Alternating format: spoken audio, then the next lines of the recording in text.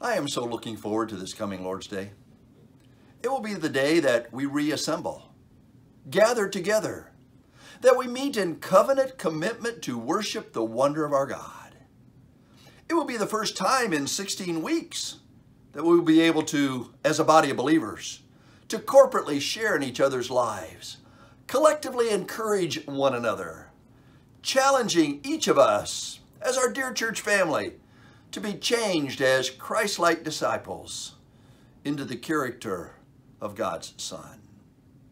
In Hebrews chapter 10, verses 24 and 25, we read, "And let us consider how to stir up one another to love and good works, not neglecting to meet together, as is the habit of some, but encouraging one another, and all the more as you see the day drawing near." I've so missed our times together. I've missed the family fellowship that we have in Christ. But just to be clear, the church, our church, Calvary Baptist Church, has never been closed.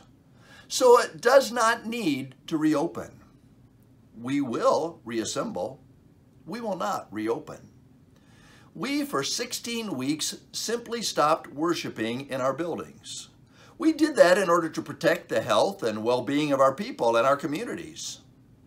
The church, our church, Calvary Baptist Church, does not require a building in order to be the church. What is required is love, compassion, and the presence of God in our lives.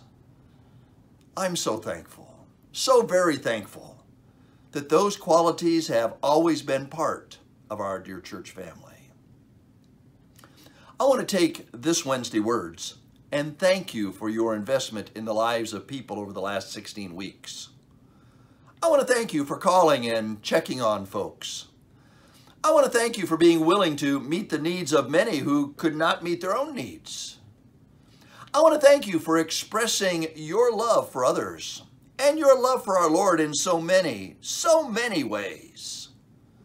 I want to thank you for using your gifts, your abilities, and investing your energies for the cause of Christ. Thank you. I also want to challenge you to continue to be the church. Continue to live out the love of God for those around you. Continue to reach out to others and share the gospel, the good news, the hope that we all need during these difficult and trying times. I want to challenge you to look for new ways to impact your world as we recognize how lost and lonely those around us really are. Let me encourage you to discover opportunities that only you have to plant the seed of the Word of God and the love of God. Do not think that just because we are regathering, reassembling together, our task is complete. Now, more than ever, we all need to be the people of God, the church of the living God, the foundation of truth in a world that has so desperately lost its way. I hope that you have marked your calendars for this Sunday, July 5. We are planning on 2 services, one at 9:15 and one at 11 o'clock. This is so we can practice physical distancing and carefully protect our dear church family. If you have not determined which service you plan to attend, please do so and let us know. Also, please let us know how many of your family will be attending. We want to do everything we can to be ready to encourage you as we gather together. Now, things certainly will be different, but that's okay. I hope that you are different. Different because of the work of God, what He has done in your lives in the past 4 months. Different because God has used you to be His church in ways that you never imagined or even thought possible.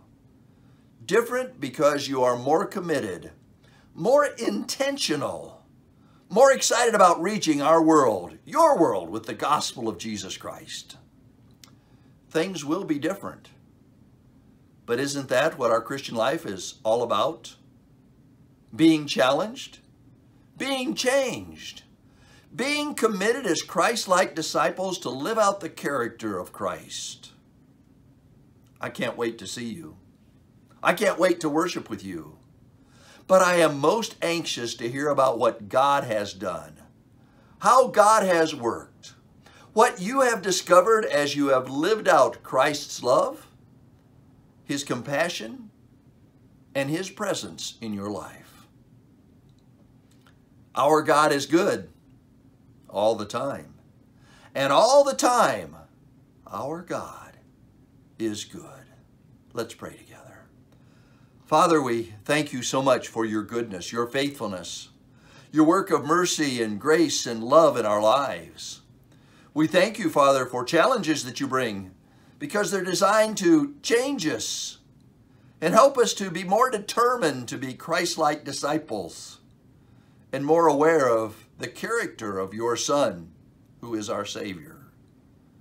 Father, we pray that as we look forward to meeting together this Lord's Day, that you would just work out all of the details, that you would work in our hearts, that you'd even protect us as we meet together, that you'd work in our lives, that you'd give us a hunger for your word and a love for your people and for those around us. We pray, Father, for those that aren't comfortable about regathering yet. Pray that you'd bless them and encourage them.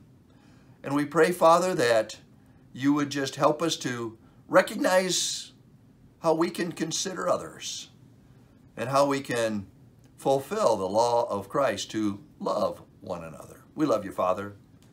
And Father, we thank you that nothing at all in our lives, in our culture, will ever separate us from your Son, Jesus Christ. And it's in his name we pray. Amen. God bless you.